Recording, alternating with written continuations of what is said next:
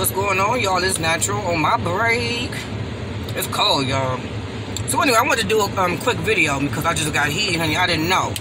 Anytime y'all let me find out, honey, it's going down. That's for Big Roof. This for Truth Hurts.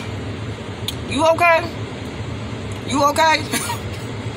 Why you so mad at Eat With Q? You mad cause she married, bitch? You mad cause she a Frrisssma, motherfucker?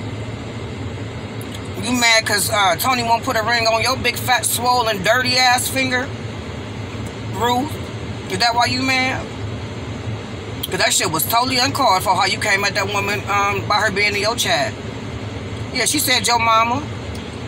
She and did. What? You mad about it? You mad because people take up for themselves when they fucking feel stalked by your raggedy ass? Why did you get so mad? You blew your top. You okay? You want to be a Frrisssma? A Frrisssma? Or whatever the fuck they is?